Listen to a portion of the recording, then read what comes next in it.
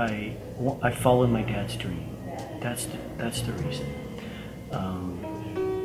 And so, doing what he had done all his life, except he was under the table, secret stuff, selling it. He called it black chicken. It was the old code word he had for a bottle of wine on the party line. You're too young.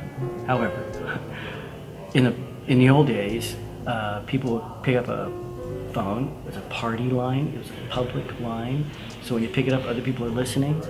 In Italian, he would only sell to Italians. They would call up and they go, "Hey Aldo, I need 3 dozen eggs and a black chicken." Code word for a jug of Zin. And he'd sell it for $1. And he'd make a delivery on a Friday night. So that whole thing I grew up with. I loved that.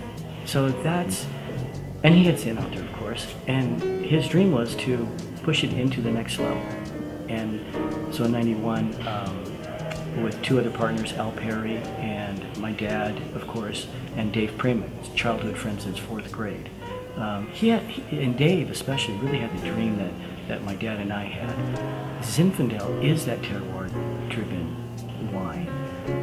It's so friendly. And what we're listening to today here at Flights, we taste all these categories, and they're delicious. Food-friendly all the way to sipping in front of the fire wine. What more do you want out of wine?